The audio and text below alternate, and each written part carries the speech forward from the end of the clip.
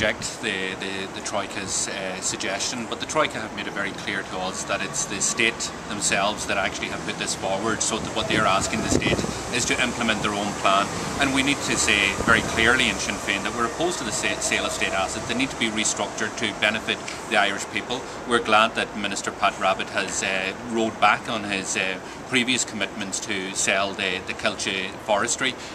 He's made indications that he's rolling back on that, but he also needs to roll back on other prospective sales of state assets. They need to be used to try and get our economy back running again, and not a fire sale of assets, so that other investors can benefit from our resources in the future. But there is scope there, isn't there, for the money that comes from the sale to be used for job creation?